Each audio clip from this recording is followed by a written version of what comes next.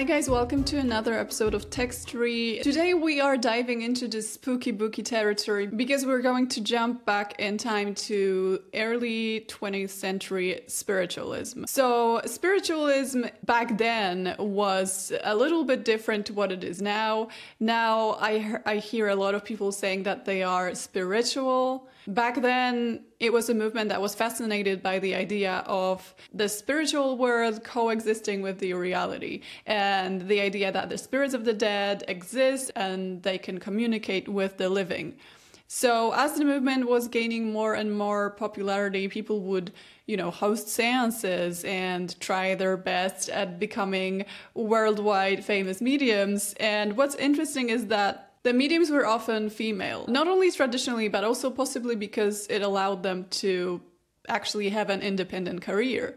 And they would either host public demonstrations of their psychic powers, or they would host private shows, or if they got really big, they could turn into those medium celebrities that would travel the world and be subjected to various tests to determine whether or not their powers were real. Now, what I think is important is that a lot of the beliefs that were part of spiritualism at the time came from lack of knowledge, basically. For example, a lot of photographs that supposedly showed spirits or plasma activity are really simple to achieve if you know how photography works. But a regular person didn't know about photo manipulation or double exposure, so to them, a photo seemed to be unquestionable proof of otherworldly beings. So most people were not aware of simple magic tricks as well, so they did not believe there was a logical explanation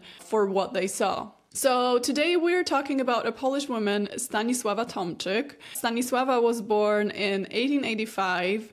There isn't much known about her early life. However, apparently in 1905, during protests against the Russian rulers, she was arrested and jailed for 10 days. Now, the scientists and spiritualists at the time claimed that this was the event that resulted in her gaining her powers, but she also struggled with some mental conditions as a result of her experience. I mean, there is a split personality aspect of this lady that, like everything regarding her, I'm not sure if it's actually 100% real or if it's 100% fraud. So she rose to fame partially because of a Polish spiritualist, Julian Ochorowicz, who was conducting numerous experiments using her powers and was writing scientific reports on those experiments for the Annals of Psychical Science. Ochorowicz stayed with her in a house in Wisła, which is a Polish town, and he was basically studying her. The main thing that Stanisława Tomczyk was allegedly skilled in was she was said to be able to levitate various items, do things like move the dial on the clock without touching it, and bringing a snowball inside the room without ever leaving the room. So basically those sorts of things that were in conflict with what we know about physics, basically. So obviously everyone was a little suspicious. People were like, okay, so like how did the snowball get inside the room? How is the clock moving if she's not touching it? There must be some sort of a device that is controlling it. But Ochorowicz was such a staunch believer in her powers that he basically convinced everyone else. He was like, no, guys, I'm telling you, this is the real deal.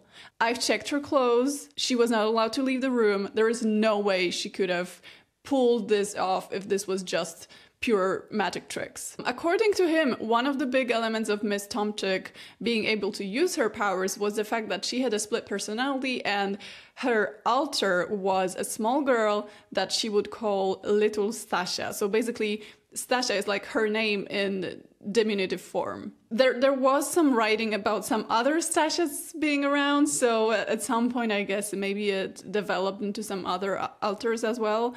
Now, keep all that in mind as we delve into what exactly Ochorowicz wrote to prove that Miss Tomczyk is in fact the real deal. So his first writings were in 1909. The article's name was A New Mediumistic Phenomenon, where he sort of introduced his subject and talked about the sort of things that she was able to do.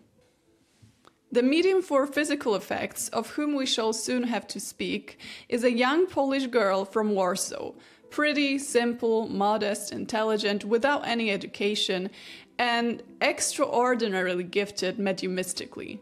She has been living for 2 months in my country house at Wisła, where I am attending to her health, which is somewhat weak, and to the development of her faculties.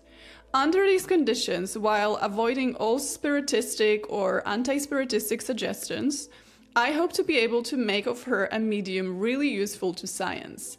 My task is made easier by 3 circumstances. Mademoiselle Tomczyk is naturally truthful and able to control the tendency to unconscious fraud, characteristic of the majority of mediums. She is not a spiritist and had no preconceived or suggested opinion as to the nature of the effects she produces. Finally, although being easily hypnotized, she is not suggestionable in the proper sense of the term.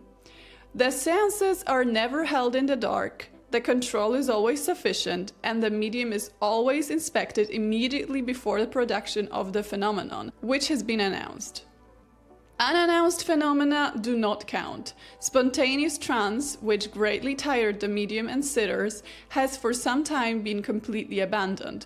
All the experiments take place in the hypnotic condition induced by myself. There are never more than 2 persons present at the seance, which I will explain in chronological order, dwelling equally on successes and failure. So basically he's saying, I did everything in my powers to make sure that she's not a fraud.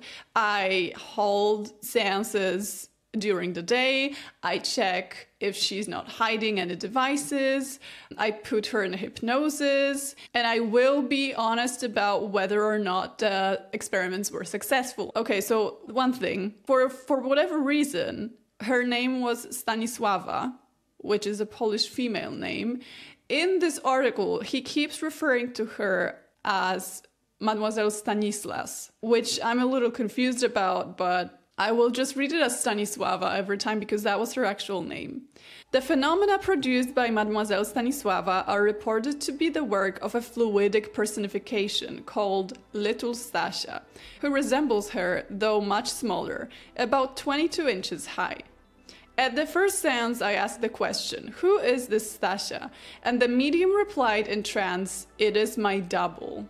Who would not want a tiny sidekick that can pull off magic tricks? It kind of reminds me of those animals in Barbie movies. So just the background of what he is trying to achieve here. He had this clock. He explained the whole mechanism, but it's difficult to grasp since there were no photos of it. But basically he had a clock that was not a working clock. It was specifically made for the experiment.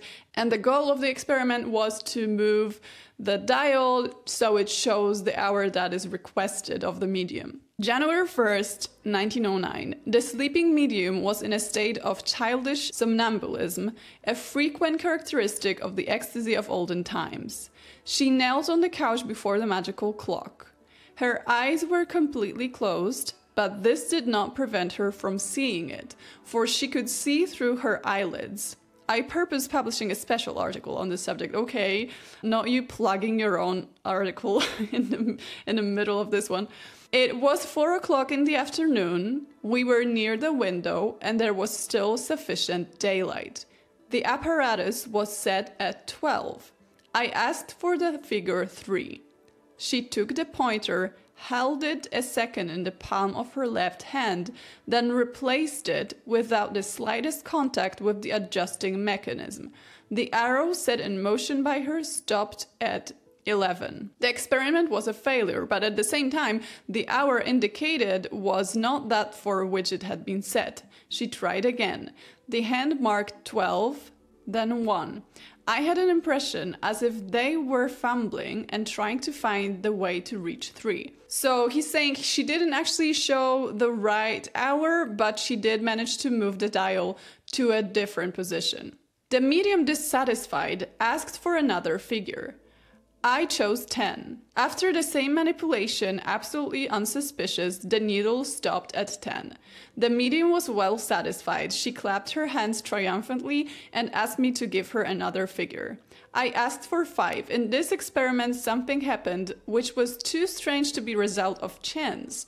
The pointer began to mock at us. It indicated all sorts of hours except the one I had asked for. Not only did it plainly avoid the 5, but after several attempts, it seemed as though it was going to stop at 5, but suddenly stopped elsewhere. The dial just went crazy. At this moment, the medium, discouraged by this long series of failures, joined her hands in prayer and looking at the turning pointer said, "I implore you, stop at 5.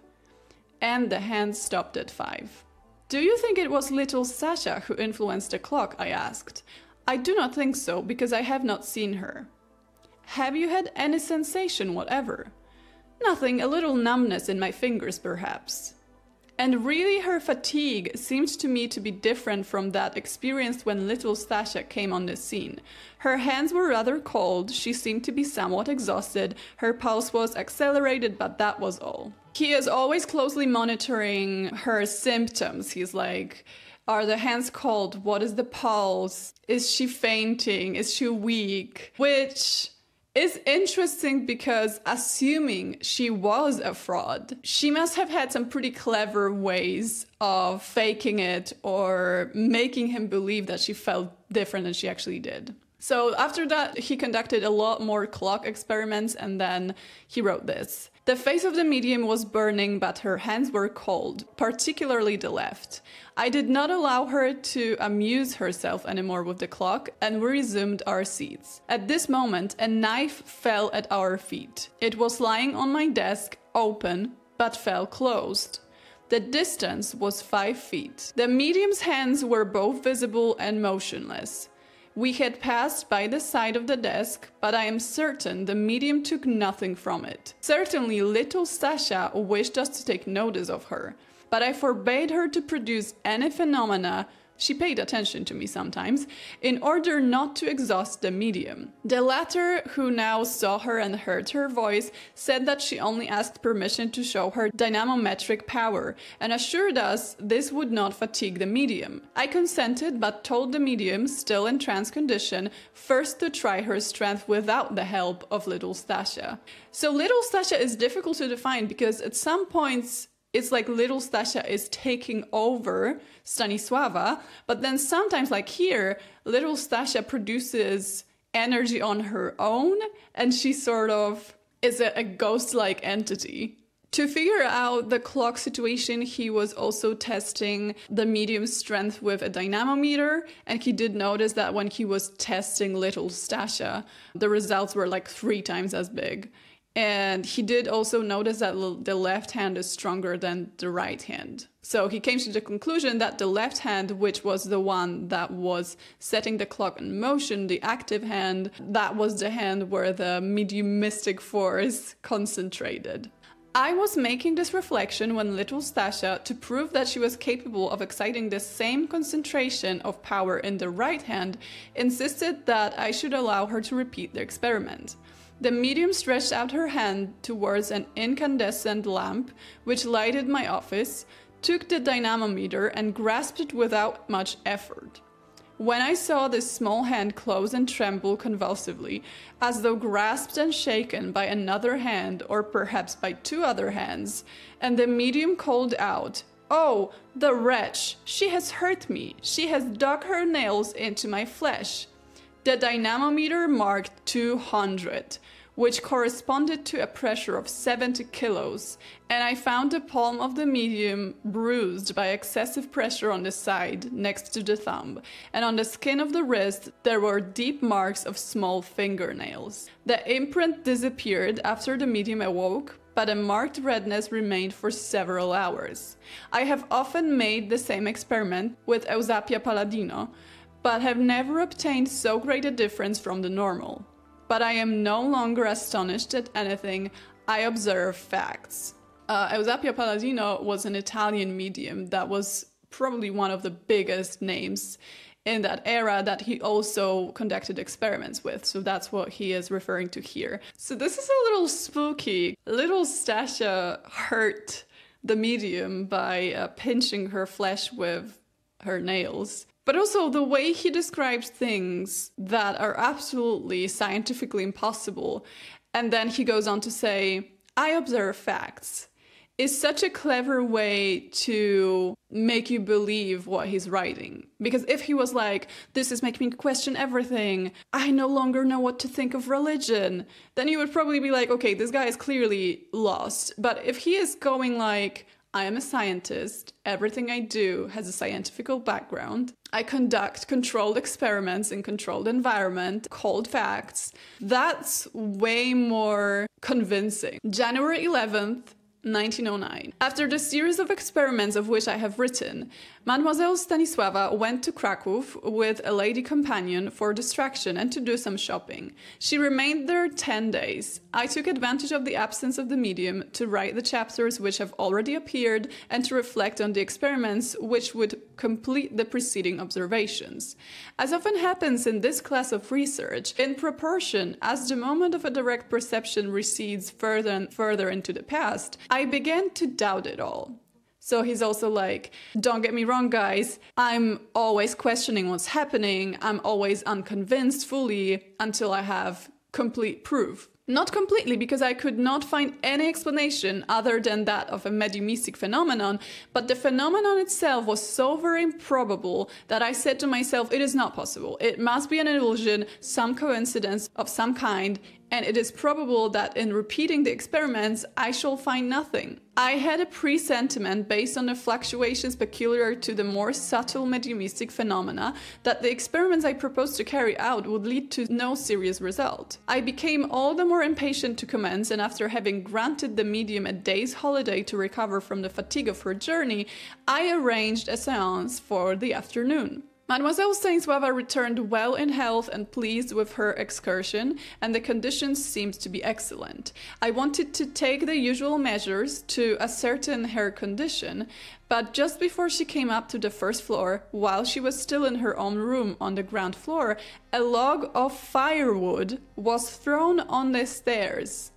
A useless and fatiguing phenomenon, after which she only gave momentarily to the dynamometer 20 and 20. Her head ached slightly at the temples, and her sensitiveness was much blunted on the left side of her body. Little Stasia, as if she wished to make up for lost time, produced phenomena to right and left, but chaotically and unexpectedly, as if she were more ungovernable than usual. Several objects were brought from a room on the ground floor, a handful of snow fell on the table, a metal seal was put into my pocket, a piece of charcoal was thrown at us from the stove, over 3 yards away. The large clock hanging on the wall was opened and stopped, the cord of an electric bell was shaken about and pressed, and the bell set ringing, etc. So it sounds like little Stasia was just getting bored and she was like, let me present to you all of the stuff I learned while I was away.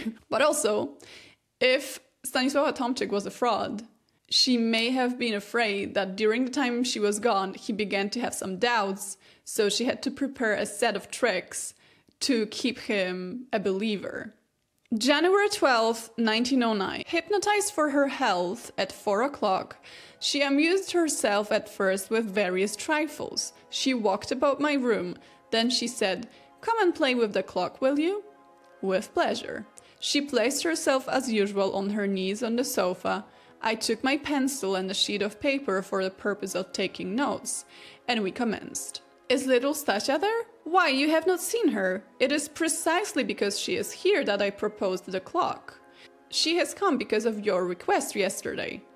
Little Stasia was standing close to the sofa between us. She was quite naked, about 1 foot 7 inches tall, her long hair hanging down. It is the same color as the mediums, whom she strongly resembles, though much prettier. Unfortunately, I could not see her, but we shall see she proved her presence. The medium was her speaking trumpet, and she often turned around, better to hear what she said. It's cracking me up because he's like describing this very realistic appearance, and then he's like, well, I didn't see it, but it was totally there. Then he conducted more clock experiments. He was really onto the clock because he thought that by writing down the particular hours that are appearing, he can like crack it. He can find out the source of what is going on. Then he was like, okay, let's try something different. Then we passed on to an experiment destined to complete that of yesterday. This was the stopping of a large real clock without opening the glass doors. This clock is wound up every 15 days and had not stopped once during the last 10 years. The medium, in the somnambulistic state, placed her left hand on the wall and her right hand in front of the glass. At the end of a minute, the pendulum momentarily slackened its speed but did not stop. "There is too much light," said the medium. "Allow me to perform the experiment for the first time with less light, and then we can repeat it in normal light." She removed the incandescent lamp to another room, leaving the door wide open. The light was still sufficient for us to see all over the room and to follow the oscillations of the pendulum. 2 minutes afterwards, under the same conditions, the pendulum slackened and then stopped. The medium was very fatigued. Her legs trembled, but her exhaustion passed quickly away. She manifested much joy at having succeeded. At a given moment, under the impression that the side glass to the right still admitted too much light, I wanted to cover it with my right hand, so that the disc of the pendulum might be more shaded. "Don't do that," said the medium. "Little Stasia is holding her right hand there. You have interrupted her action. The light is all right." "Then is it always little Stasia who does everything?" "Yes, she held her fluidic hands on both sides of the box and she acted through the glass doors, making the stopping movements, which slackened, as you saw, the oscillations of the pendulum." "Do not her hands pass inside?" "No, they cannot do that." "Why? Can she not pass through a closed door?" "Through the cracks of a closed door only, not otherwise. She cannot pass through wood, a wall, or glass." "And how does she pass through a crack?" "She lengthens and becomes very thin. Do not forget that she is only a vapor, a kind of air." "And how does she transport an object with her?" "She also makes it larger and more vaporous. This is why sometimes when I see little Stasia carrying something, I tell you it is something very long and whitish, and you accuse me of inaccuracy on seeing a key fall. And yet I do not lie. You know I never do that. I tell you what I see. It was long and white, that key, when she held it in her hands. But at that moment it was invisible to you, just as little Stasia is. And then when she let the object fall, it contracted and condensed and took the color peculiar to it." She has a whole theory here, which I think is interesting because, again, if we are assuming that she was a fraud, what a clever way to make someone believe you, just trying to come up with a whole philosophy of how things work. If you were like, I don't know who little Stasia is. She's just a ghost. She's like a ghost. She's floating. She's pretty. She's a girl. But if you have a whole thing that cannot be scientifically explained, that is invisible, that the researcher that is trying to roast you cannot study, I think it adds longevity to your fraud, basically, because it would take him so much longer to study it. In a word, according to the medium instructed by little Stasia, the stopping of the pendulum through glass, like the regulating of the magic arrow, was due not to the direct action of the etheric hands, but to an unknown force which oozes from her hands, which acts at a distance and which can be concentrated on a point chosen at will. The etheric hands themselves were not able to enter, and they were not sufficiently condensed to act materially on a heavy object. Yet the occasion lent itself to discussion because just before the séance, the electric bell of the house was set ringing without visible cause. Questioned on this point, the medium said that little Stasia had done this. Knowing that a séance was going to be held, she wished, in this manner, to express her opinion that it was time to commence. She could therefore press the button of a bell. The medium sat down on another armchair by the side of the lamp. "The light opens my eyes and hurts me," she said. "You know well that that hurts you, and yet you sit down by the side of the lamp." I had scarcely said these words when I saw the lamp go out, and yet it was well filled. I lit it again, shrugging my shoulders. The medium's eyes closed again, and she read the title of a magazine on my desk. When her eyes are opened, she can see nothing, and when they are closed, she sees well. It is enough to drive one mad. And yet we must continue. Before I made the acquaintance of Mademoiselle Stanisława, I said to myself, if only I had a good medium at my disposal, with whom I could make the experiments, have facts, plenty of facts. I have had more than enough theories. Today, I have more facts than I ask for, and the theories have vanished. It is hard work searching for new truths. Let us keep on all the same. Her main thing though, which we haven't touched on yet, was being able to levitate objects. There is several photographs of her doing that, where she has her hands stretched out and there is an object in between the hands and it seems to be levitating. Now, the first thing that comes to our mind is obviously there's probably an invisible thread in between of her hands that she used. Funny you should think that, because Julian Horowitz actually saw a thread multiple times and he was like, this is an energy thread. So let me read to you what he thought of the thread. After dinner, there was an unexpected phenomenon. The apport of a wooden ashtray, which was in my bedroom on the first floor and which came just at the moment when I wanted to light a cigarette, threw the medium into an auto-hypnosis, very fatiguing at first, then calmed by her active childish somnambulism. I took advantage of this to make some experiments, wishing to ascertain if the force radiating from the tips of the fingers of the double was able to operate not only through glass, as in the first experiment with the real clock, but also through glass and empty space. I brought a Crookes radiometer, a ball of glass hermetically sealed in which there is a perfect vacuum, containing a very light wheel which turns under the influence of a bright light. The medium held her two hands on the two sides of the apparatus, without touching it, at a distance of about 6 inches. The light, which was sufficient to see well, was far from being sufficient to set the wheel in motion. At the end of a few minutes, the medium felt a tingling in her fingers, which she called the current. The wheel moved and turned a little, but this movement was not caused by a direct dynamic action. It turned because all the apparatus was being shaken by mechanical agitation, absolutely as though the medium has held a thread in her hands, the pressure of which raised the radiometer laterally. Whatever this thread was, I did not see it, and it was not found between the medium's hands. I again tried, but the result was the same. That is to say, I did not obtain a decided mechanical action through the vacuum.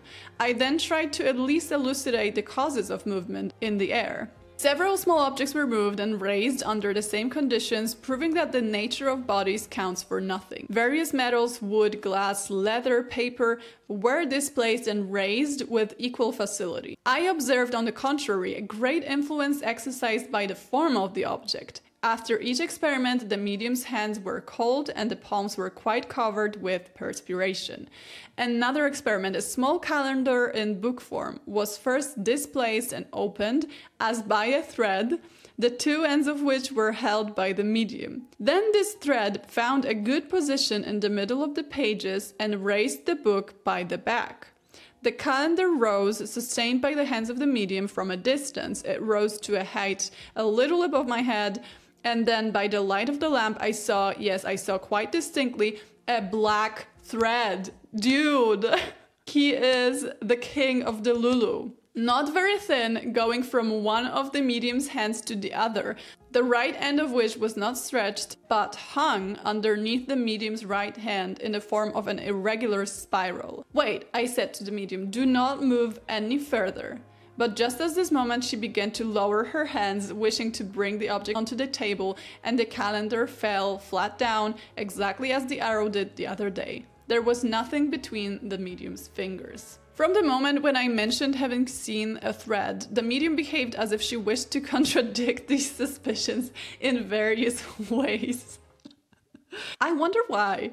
The thread being no longer visible, the medium held her hands motionless for the greater part of the time, and in spite of this, objects were raised and removed, sometimes to the right and sometimes to the left, sometimes even turning, and when she raised her hands parallel with the object, she moved the fingers about or executed little descending and ascending movements, independent of the object. Her hands, always very cold and very wet, were moreover empty and did not leave the table a single instant. It is possible to create mediumistically between the medium's hands a sort of thread, possessing for some minutes a certain consistency, which diminishes and disappears with the putting apart of the hands.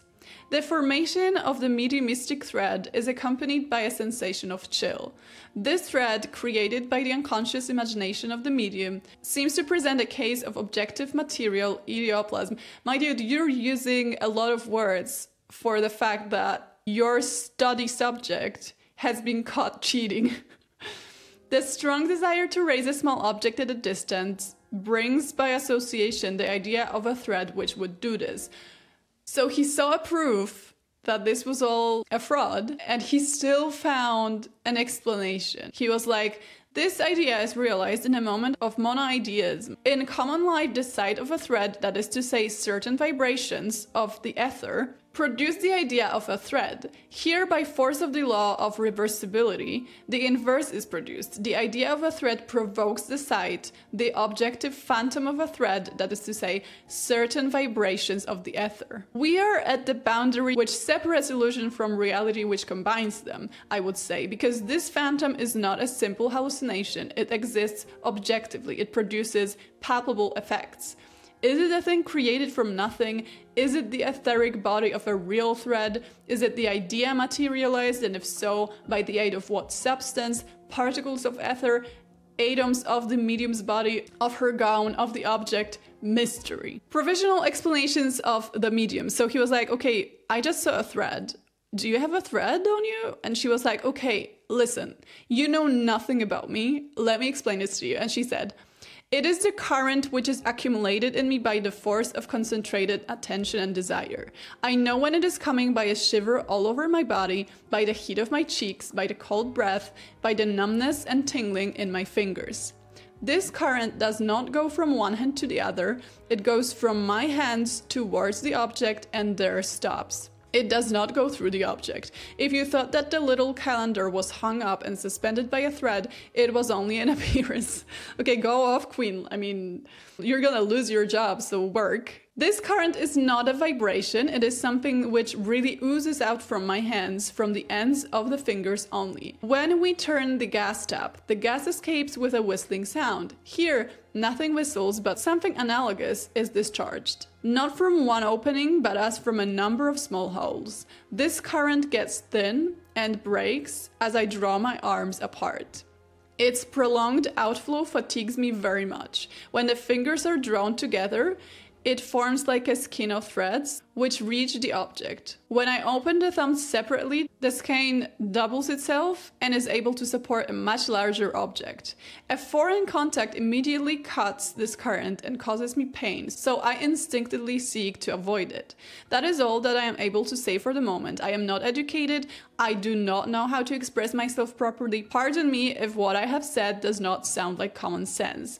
We will ask little Stasha, perhaps she will know more. So she comes up with a whole explanation of what it feels like, of why the thread appears, and then she's like, but what do I know? I'm not a scientist, I'm just a simple girl. Iconic. Then he bought a small roulette and he was trying to see if she can make the roulette show the number that he wants it to show.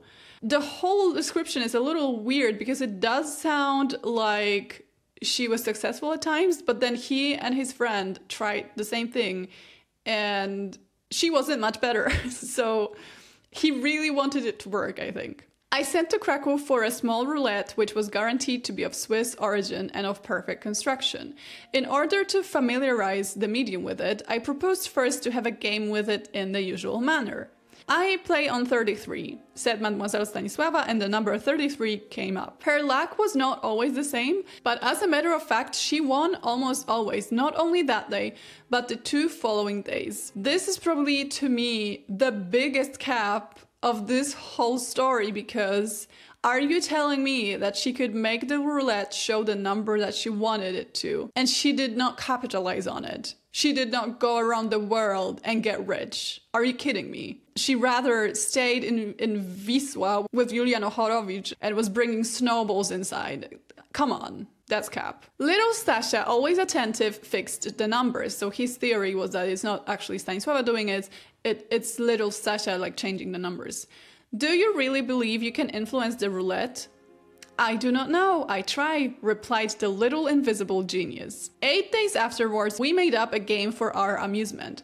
Mademoiselle Stanisława won all the time, and in order to give an idea of her luck, I noticed that in playing with centimes, she won 18 crowns. She did not know if the little one had anything to do with this, but was ashamed at winning continually. She risked higher and higher sums, but this did not prevent her winning. Her hands perspired very much, just as they did during the production of the phenomena. The connection between mediumship and conjuring is more intimate than is usually believed. Only people are most usually mistaken in regarding mediums as clever conjurers. The connection is just the reverse. Man has so little invention that he cannot even invent a lie of whole cloth.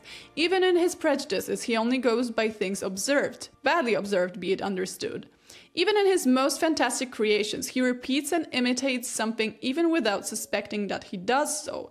The science of mediumistic phenomena is as old as the world, forgotten, profaned, and ridiculed after the decline of the ancient religions. It has given place to a much more popular science, more easy, less fatiguing, that of conjuring. But I have no doubt myself that the majority of conjuring tricks are only a coarse imitation, often ingenious, of true mediumistic phenomena. I think he's still referring to the roulette here, so he's just saying that it can be a trick when it's done by other people, but Mademoiselle Tomczyk has for sure been truthful. Now, if all this sounds very convincing to you, and you start to doubt your beliefs in the supernatural, because clearly such an educated man would be paying close attention to his subject in case it was all capped, because his scientific career was at stake. Now, this feeling of, oh my god, it must have been true then, it quickly fades away when you see photographic proof. I mean, the photos of Miss Tomczyk levitating this stuff, they look perhaps less staged. They are very well made. But there was one instance where apparently little Stasia asked Miss Tomczyk and Juliana Horowicz to leave her alone in a room with a camera. She was like, you guys, I'm feeling myself today. Let me take a selfie. And when I read this, I was like, oh my god, I'm really curious what it turned out like, because there was a photograph attached to the article. The article is in French, so we're not going to read it. But when I tell you that that photograph looks like a 12-year-old cut out a photo of a child and glued it to a black background. Like, you just cannot take it seriously. They did not even follow the shape of the silhouette. It's hilarious. It kind of reminds me of those fairy photos of early 20th century, but even worse than that. And that's the case with a lot of photographic evidence from that time, because what the scientists at the time called plasma or spirits is so clearly just a bunch of sheets that was either done with double exposure or straight up painted on the negative. It's just very low quality, very bad. And it's just difficult for us to understand why it was such a big deal for them, because they're clearly so fake. But also the fact that this photo was taken sort of in the presence of Juliana Horowicz. Like, it wasn't just Miss Tomczyk going like, oh, I took a photo of little Stasia, have a look. The fact that someone had to develop it, someone had to cut out the negative, someone had to copy and paste an image of a young girl, someone had to drape a fake fabric on her body because she was supposedly naked, but obviously they couldn't find or take a photo of a naked child, so they had to drape some sort of fabric over her. The fact that it was all done and he was involved makes me believe that he was in on everything. Because in what world would that happen? Even if he did believe that this was an actual photograph of the little Stasia phenomenon, how would the photograph even be taken? How would the negative be taken and developed without him being involved in the process, without him noticing that something is off? So my theory, having seen that photo, having read his article about how the photo was made, he was 100% on it. He knew full well that she is a fraud. And they were both like, okay, I think we can do something here because I'm a scientist. And I think you could be really famous. I think you could earn a lot of money. Because also the roulette facts, like, I can't get over the fact that she could make the roulette show any number that she wanted and she didn't feel like making that her career. I find this very unlikely. What I also find interesting about the way that he describes the experiments and the way that he describes her is this sort of like mystification of women. It totally makes sense why they believe that women were more natural at being mediums, because he treats her as a sort of very frail, very mysterious object, like a physical object that biologically you have no idea what's going on with her. And that kind of adds up with the fact that medicine back then was also very much not knowing what was happening to women. And it was only in the early stages of like catching up with female biology, but at the same time, it was still way behind. And I think that kind of shows in his approach to the medium, because a lot of the things he's like, she's so mysterious. I have no idea how that's happening. She's fatigued. She's frail. She's sweating. He just treats her as this really alien being. And I feel like that's something that is very characteristic for the era. This is all. Let me know what you think. Was she a fraud? Was she actually a medium? Do we just not understand it nowadays? Maybe it's just the times that have changed. I don't know. Let me know what you think. Anyways, stay spooky. Thank you for listening, and until next episode. Bye.